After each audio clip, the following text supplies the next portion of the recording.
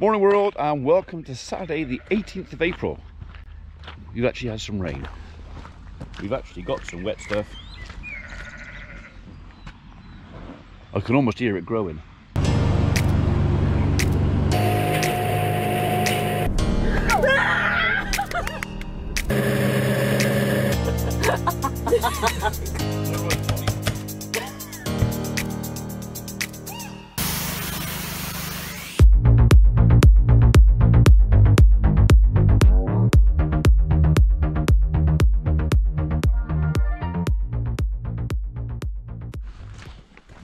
Good morning, ladies. Anybody got anything to tell me? It doesn't look like it. You really ought to get on with this, you know. Grass is growing.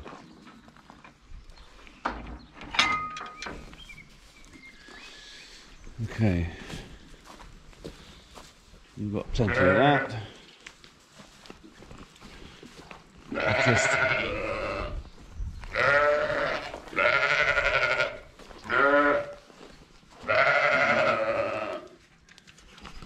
What a difference a bit of rain makes. That was a lovely, dry, comfy hay bed yesterday. Today, or this morning, is a nasty wet... Would you just give me a minute? Today is a nasty wet sponge and they ain't going to be lying out there. Never mind, they got plenty of dry bed indoors. Alright, it's coming. I'll give you some grub, alright? Oh, God. Moan, moan, moan, moan, moan. I don't need any help, I can manage.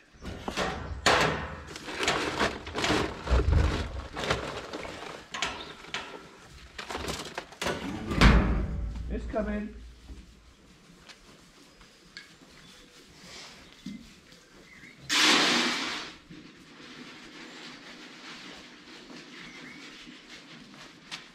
I reckon they got a taste for the beet pellets now.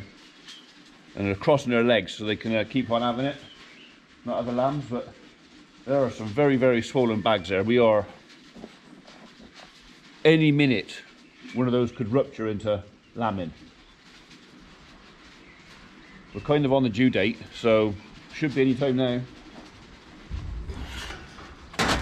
It would be nice to get lambing over and done with. I can clear the barn out then and put some kit under cover. I hate leaving stuff outside, but once we've got this cleared out, we can literally start putting stuff back on out the rain.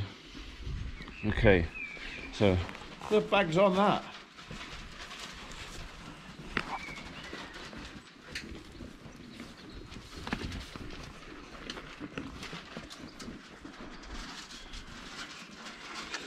Okay, so those two still a bit thin, but like I say, I don't want to get them fat, because the lambs get too big and you can't get them out. Everybody happy in there? Need the puddles back. Hopefully we can do something about that later this year. But you all seem happy enough. Okay, birds. Can you hear that? That's the sound of grass growing. Eureka. Bit more of this, a couple of warm days, maybe cattle can come out. I just need to get this in front of them a bit, so. But even the footpath that I cut a few days ago is actually starting to disappear. Always a good indicator of grass growing. If the footpath disappears in a week, I know the grass is growing, so at last.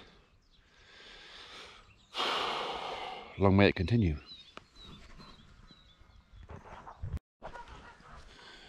Well, even after a fairly hard prune last year, our orchard trees are starting to come into flower. These are all eating apple varieties down here. That's a James Grieve, I think I remember. I've actually, on the walking down here, I was trying to remember which trees we planted in which order, but I can't remember which was which. They're all eating apples, but there's two James Grieve, which is that little fella there and that one over there. The two little ones I know. One's a russet, I think. And I think one was a pippin, orange pippin. This is not a apple. This is actually a pear. So subtle difference in the shiny leaf. So, but some of these flowers are already setting. I hope the frost didn't get them. We rarely get any fruit on our pear trees. I don't know what it is, whether the frost gets them or they're not happy here, but there is quite a lot of potential fruit on here this year. So maybe this is the year we'll get some fruit, maybe. So, morning ladies. I suppose I could count them while I'm here, couldn't I? Save you walking at her. Come on up. Let's have a look at you. Look at that, stream's running again. Not fast. I don't want it to run fast. I want the water to stay on the ground, really. Come up. 1, 2, 3, 4, 5, 6, 7, 8, 9. 1, 2, 3, 4, 5, 6, 7, 8, 9, 10, 11, 12, 13, 14, 15, 16. All present and correct. So. Morning ladies. Yeah, you're not getting any. You're staying that side. Especially after yesterday. It was horrible. It was like having a cold wet bath mat trying to get between your knees. I didn't like it. Okay, so the golf course didn't get any 2010-10 in case anybody misunderstood. The devil's just going through that wire. So there's no nitrogen fertilizer put out here. This just got limed, but it's a golf course, and apart from a crop of hay and some grazing, nothing's actually really been taken off this land, so it shouldn't really need that much. Whereas this grain this side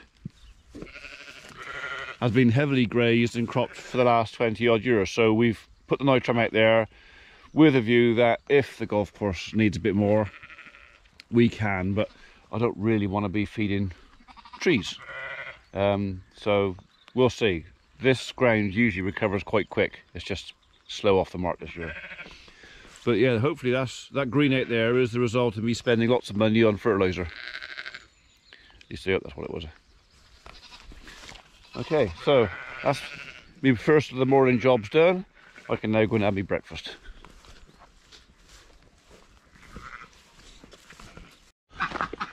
No, another hour for you. So I know you, duck. She's in there with her legs crossed. She wants to go lay in that hedge over there. An old crow will be around here somewhere waiting for her to do that. So she can stay in there till she can't hold it anymore and put it in the box with the rest of them. So you remember a few weeks ago a friend gave me a cockerel. We were needing a cockerel and he dropped one off, so I owe him a favour. I think the favour has just been called in, because yesterday we found this. This is Tom's saw, which apparently is in need of a sharpen. So I think Tom's had a go and he can't get it to cut, so I'll take it down to the workshop and we'll have a little quick one-to-one on sharpening saws, Farmer P styley. You coming, Biscuit? Come on in. So I've had a few people request chainsaw stuff. Now, bearing in mind I did my training in the 90s and I don't do a lot of hands-on stuff with the kit now. The guys do most of it, but I think I can remember how to look after a saw chain.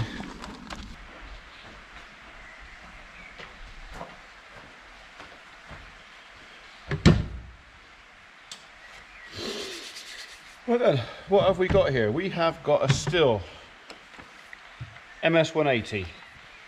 This is not a professional saw. This would be what I would call a sort of occasional use hobby saw. I need my glasses. That looks like 3/8 low pro. So I need to check what size chain we got on here. So on the side of the bar here, you can see the link size, how many links. So this is a 3/8 low profile chain.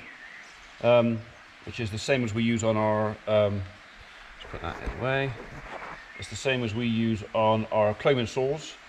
And this has got the safety links in it as well. So I'll go through the chain and the links in a minute and tell you the differences. But first off, we'll just put this chap in the vise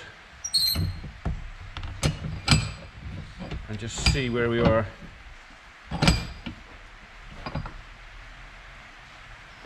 Right, let's have you aimed down a little bit. Okay, so it's not awful. Chain's a tad tight. Right, have we got a joining link in here anywhere? What I'm looking for is two links facing the same way. Sometimes you'll get a chain and you'll think, oh, I've got two links on the same side, why is that? And that's just literally where the chain was joined. And quite often that's where, there they are. So if you look at this, you've got two links on the same side. This is because this will be where this chain is joined. So we know that. So we'll have a quick look. All those rivets look good. Everything looks good. He is a bit tight. So you shouldn't have the chain quite so tight, Tom.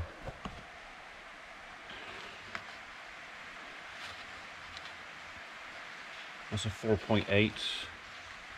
That's 532 4mm. That is 3.22mm. Oh, that's the Pico chain. So maybe we will go with the 4mm. Right. Okay. So if you haven't got adjoining cutters, you need to mark a cutter, and we normally use, where have they put it? Okay. We would normally use a marker pen and just put a dab on where we started.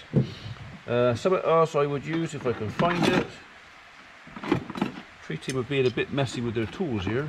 Oh, there it is over there. So it's very important when you're sharpening your chains that both sides are exactly the same length. Now, people are either left or right-handed, so when you're sharpening, you will find that you've got more power on one. Even if you do the same amount of strokes, you've got more power one side than the other. So it's quite handy to know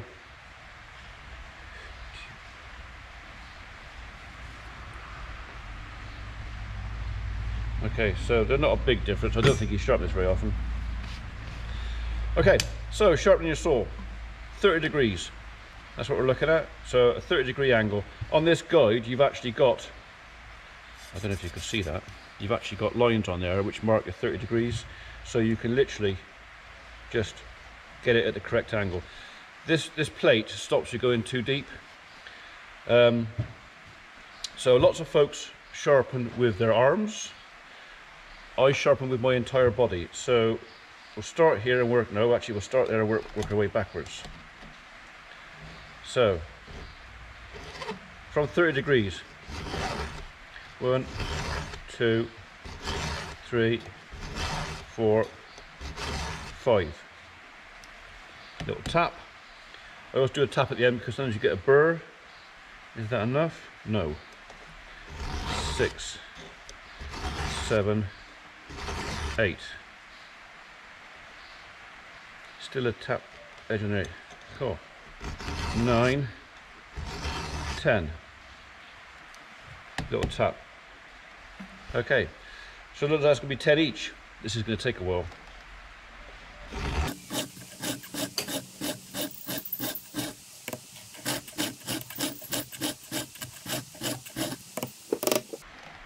I tap out the foil occasionally on the vise, so any bits of foil's left in there get moved out. So that was the last one.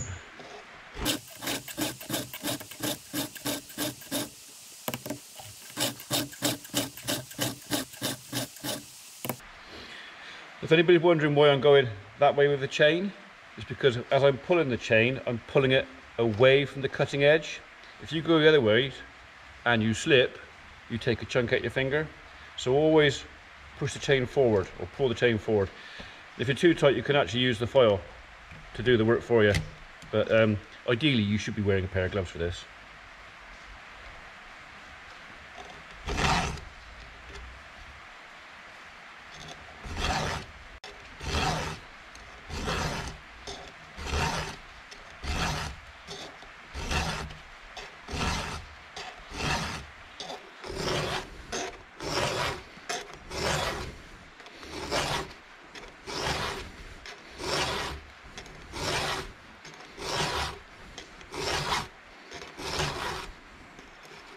You got your angle?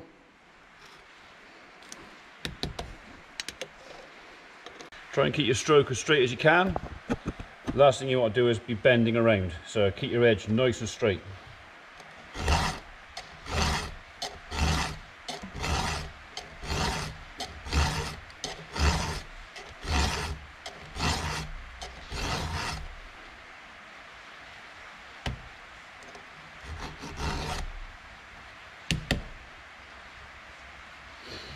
Right, we'll just do a little bit of a comparison so if you can see the difference.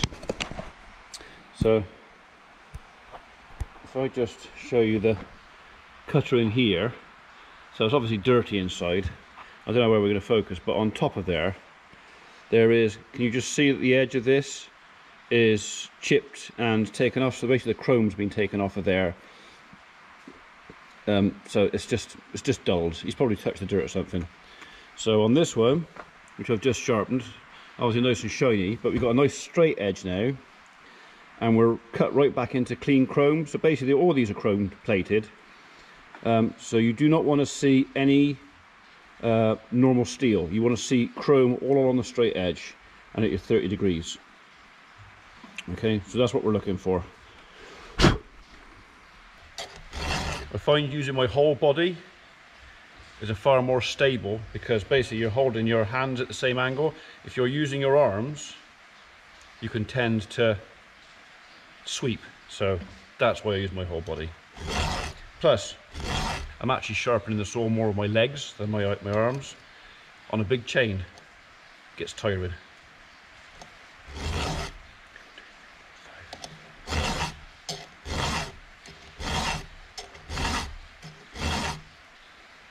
I think that was 10. You lot will have to go back and count. So okay, that's one side done, so we're back onto the other side now. I can't do it the way around, so I've got to turn the saw.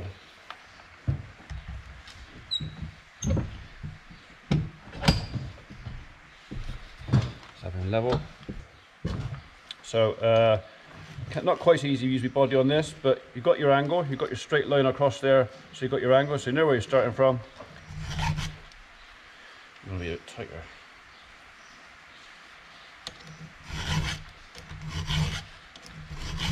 Now I'm right-handed, this is harder. I gave it 10 strokes on the other side, so I'm actually going to give it 11 on this to make up for the fact that I'm not strong. Turn that a little bit.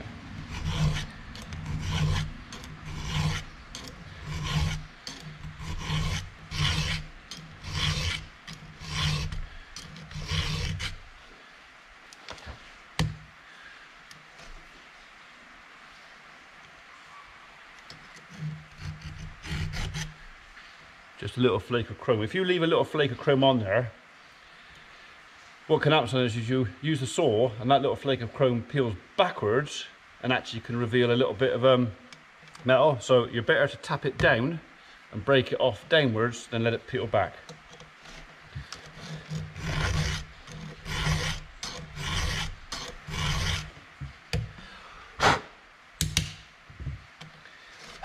Last one. So we've got the two joining links, so we know the joining link is there.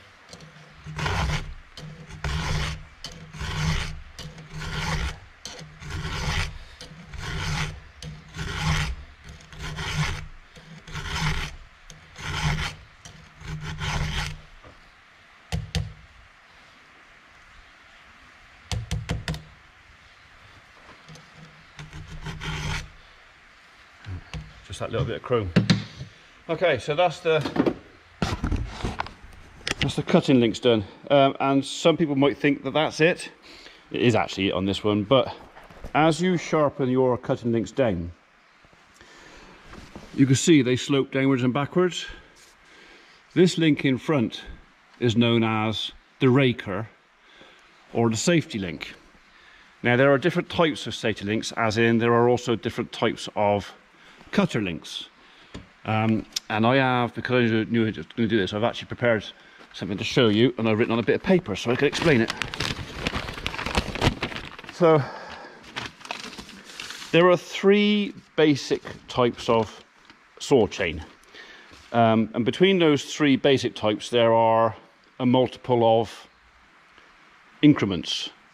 But basically, if you look at the profile of this chain, it is, I don't know why you can see that. This would be what we would call a safety cum semi-chisel. Now, to explain that, most people won't come across what we call a chisel chain. That is what professional foresters use. And if you see guys cutting down trees in the forest, you think, wow, that thing is fast. He must have that dead sharp. Well, he's got an advantage in the type of chain he uses. So these are the profiles. So basic profiles. So we're looking at the chain from, we're looking at, say, this link here from this angle. Okay. So there, this would be the profile of a professional chisel chain, which is very fast. That's not that, because it's got a rounded edge. Okay, so this is a bit nearer. This would be like a semi-professional regular, like farmer use sort of chain. So, but this curved edge here slows down the cutting speed of the chain. It's not as sharp. Right, and then you get down to the really safety, slow hobby chains. So your little B&Q special or whatever else you buy will have a profile much more rounded like this, and that compared to the professional is dead slow. All right, but the thing is, with dead slow, you're much less likely to get a kickback. So a professional saw user using one of these has probably got years and years of training and experience, and he understands all the forces that are involved with using a chainsaw, and kickback being one of the most dangerous. Now, there is something else that reduces the chances of kickback, and it also affects the speed of the saw, and that is the rakers. So if you can see this little thing, this is the cutter, this here is the raker. That has two jobs. One job is to set the depth, so the difference in height between the top of that cutting tooth and the top of that peak there, that will determine how deep a shaving this tooth cuts. If that wasn't there, this tooth would be trying to cut, what, 4 or 5 millimeters of wood? Well, it wouldn't do it, the saw wouldn't drive it.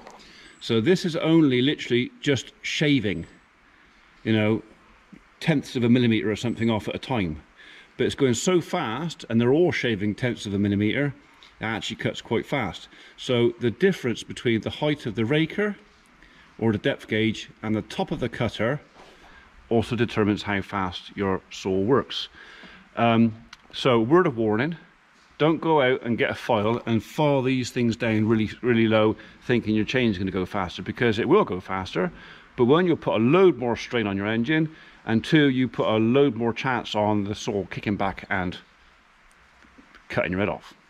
So on the rakers, there are differences. So we've got the chisel chain, the semi-chisel, and the safety, the hobby chain. On the rakers, we've got a similar thing. So this is just a quick one. On the fast chain, you will literally have almost like a single tooth sticking up. And this is really easy to adjust, really easy to file down, and you'll find a lot of foresters actually have these cut quite, you know, with the big powerful saws, have these cut maybe a bit lower than they should, which is why they're so fast. This chain has got what we would call the safety link. Okay, so it's actually got two. So if you look at it, there's actually two parts to the raker. Part of it is on the cutting link, and part of it is on the drive link on the back. All right, and then on the really hobby saws, the B&Q Special, you'll find that quite often these rakers are elongated. They're really long. Now that is literally there for your own safety. For someone who doesn't really know how to use a saw, it will slow your cutting speed right down, but it will also vastly reduce the risk of you getting a kickback and getting your face chewed off by the saw. So basically that's what we've got. You've got the professional, which is just a single tooth sticking up. Excuse my drawings, it's a bit childish, but you get the idea. The semi-professional, which is kind of where this is, and then the real hobby with the long link which is almost always on a 3/8 low profile as well, to keep it safe. So this chain is what you would kind of call a semi-professional. Got dirt on the lens, hang on a minute, excuse me. A semi-professional chain. This is kind of the most common. To buy full chisel chain, it's kind of, you buy it on reels and you make it yourself, because that is forestry commission type stuff. So most of our saws on the tree surgery side will run on these, what we would call like a semi-professional semi-chisel chain. So when you're servicing your saw, it pays to know what sort of chain you've got, and there are limits to how fast your saw will cut. This one will cut reasonably quick on a semi-chisel with those links, but if I was to compare this chain with that, put a full chisel chain on the same saw and run the two together, the chisel chain would actually run circles around this because it's so much faster, but it is more likely to bite you. Okay, so this is a safe-ish, middle of the road, semi-professional chain that we would use. Okay, so where's my little tool gone? There is a tool. This is just a version of it that you can use for measuring your depth of your rakers. And if you look at that,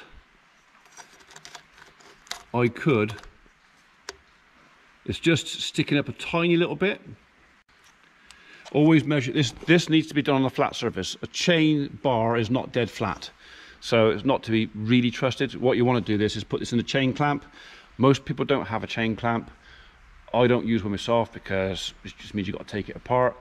But literally, I could nip the tops off of those rakers. I don't think I will, just, will I, won't I? It is 1/2 mil. I suppose if I can do the job, I must do it properly. Right, I'll do the rakers, hang on. Okay, rakers. Rakers are a job for a flat file and this gauge. So I'll start from there. It is easier to file away from you. If you try and file, I always try and file the raker on the far side of the chain away from me, mainly because it makes a horrible noise to do it the way around. So I'll demonstrate. So literally, using the flat file. Oh, missed. Literally, all I've done is nipped the tip off of there.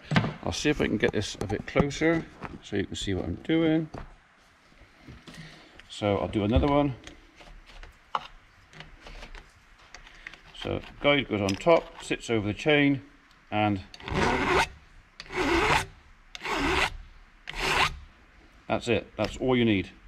So now this chain will probably, well, it's going to cut twice as much. It's going to be a lot faster. So I'll have to warn Tom that this chain is going to be faster. I'll demonstrate what I meant about the noise doing it this side. Oh yeah, got right up my backbone.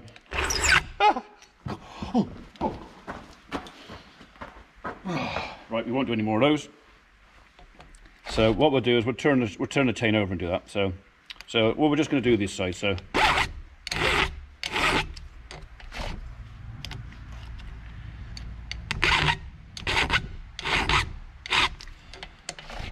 you haven't got to count the strokes on this because literally the guide does it for you. When you're not cutting anymore, you know you've done it.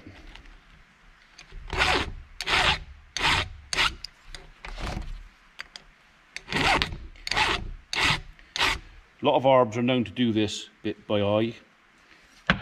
When you've got the experience, that's fine. But as I'm showing you, if you're maintaining your own saw, just get yourself one of these because it's got all the bits and bobs in here for measuring your angles. Got your bar cleaner, you've got your measurement. Is there a part number on there? No. No, but get one of these. For saw maintenance, it's a cheap and cheerful little thing and just makes life easier.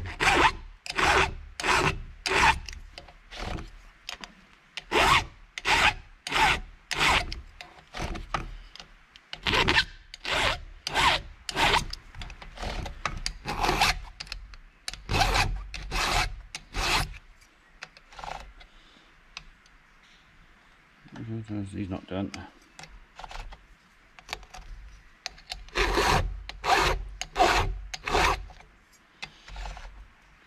He's not. Yeah, I've missed one. Alright, I got to put out the noise, I'm sorry. Ah, ah, no! Nasty! Don't like it! Right, there you go. That's it. Oh, it's tap you. File out. Put your tools away. There you go. That's it. So that chain is now sharp. It's set to the correct angle. The rakers have been taken down literally 0.5 millimeter, which will make a big difference. I think Tom would be pleased with that. So that's it. I've got to go over to the build site. I've got to check on something over there. So I've got to go past Tom's place. So I'm going to give this a wipe over with some disinfectant and leave it at the end of his drive for him. Sorted. So I'm not doing anything else. I'm not going to go anything else with the filters or anything like that, or the fuel. The one thing I will say with your saws, when you've finished using it, run it dry. Okay, so any unused fuel in your saw, if you're not going to use it again for more than a couple of weeks, tip out whatever fuel you've got left back in the can, start it up and rev it up and run it dry, because leaving modern fuels in these little carburetors, it does not like it. Basically what will happen over a period of time, as that evaporates inside it, it leaves a layer of almost like talcum powder inside your carburetor. It fouls everything up and your saw won't go. So when you put your saw away, or in fact any small engine, your mower, your strimmer, your saw, anything, when you finish with it, if you're not going to use it for more than a couple of weeks, run it dry, or turn the fuel off and run it dry. If it's like my mowers, I can turn the fuel off on them, run the engine dry. It takes a little bit longer to start it in the spring or next time, but you've got a clean carburetor and they don't have to run better with a clean carb. Okay, so there you go. Done and dusted, Tom. Hope you're pleased with that.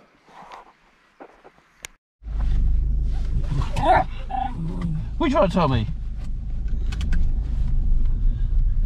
What? What? Is it that? Is that what you want? You'll get fat. You'll get fat.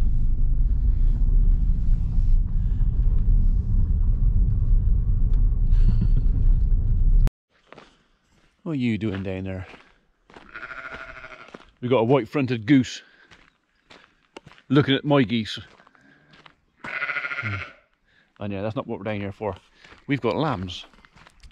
So, do some of you remember the ewe I had to give calcium to a couple of weeks ago? She had milk fever, or a twin lamb, or whatever you want to call it. Well, she has actually produced 2 lambs. I don't reckon you're going to be far behind either. In fact, I thought you were going to go first. So we have 2 new lambs.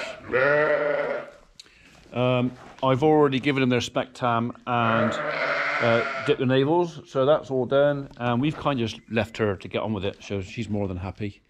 So 2 little ram lambs. You have to do that right behind me. God. Yeah, she's more than happy, so talking to them. So now we can hopefully give her a bit of extra grub and start getting her back into some condition. So I think what I'll do actually is I'll see if I can attract her out of here,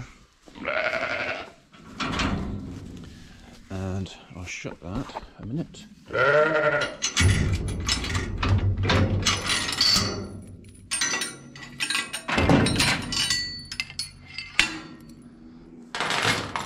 You lot can have some. I'm just going to give her some of her own. She can take her time. That was your head? Was that your head? That's a rip sticking it in there, isn't it? Not quite so much now because there's only 3 of you. Mind your nuggins. Right, get away.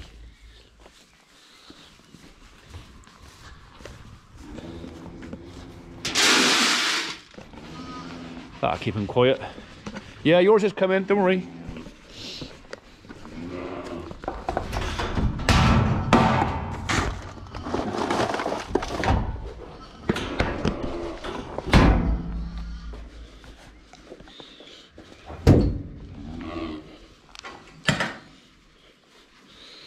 Alright, you've cleansed down there, so we know what that is. Come on then. Got a clean bit of trough here. Who dumped in there, eh? Right. There you go.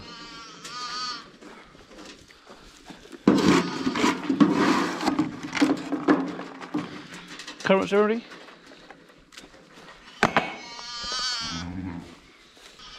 Right, so it doesn't got to compete for that bit of grub in there. I'm going to leave her in there by herself now. There's a huge big lambing pen all to herself. I didn't latch the gate.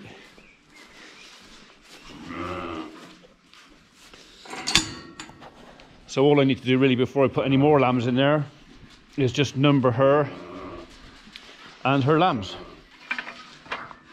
And it's done. Right, go look at some grass.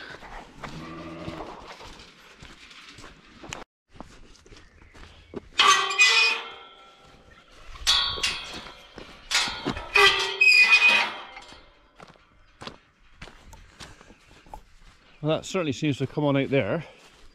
We didn't really get much fertiliser out here, but out there we did, so we'll skip the fence. Mind the jewels. Yeah.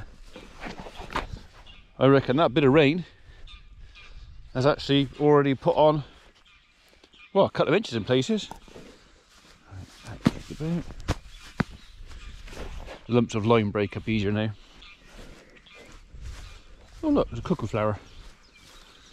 They're a pretty little thing, isn't it? Hopefully you can go to seed before anything eats it. Another one there. Always nice to see cuckoo flowers. It's just a shame we don't see the cuckoo anymore. We haven't seen a cuckoo here or even heard a cuckoo for 5 years. I know it's a destructive, almost parasitic bird, but it's always nice to hear him. So yes, I reckon a week, bit of warm weather now, and maybe a little bit more rain. We could do with a bit more, and this gets away. Some of them can come out here. That'll make them happy.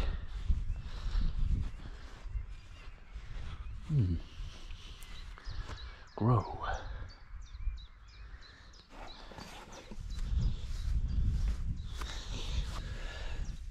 Moss is getting drained now. See, there is the moss right down inside there. Once this grass gets a bit higher and knocks the light out, moss can't compete, and that's what we're looking for. We're looking for the grass to get up, kill off the moss, just take its light and get away from it. So you wouldn't believe the sheep had only out here a week ago.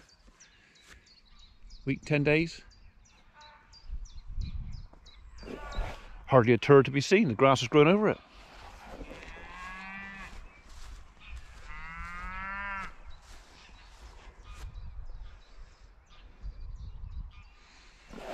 Progress.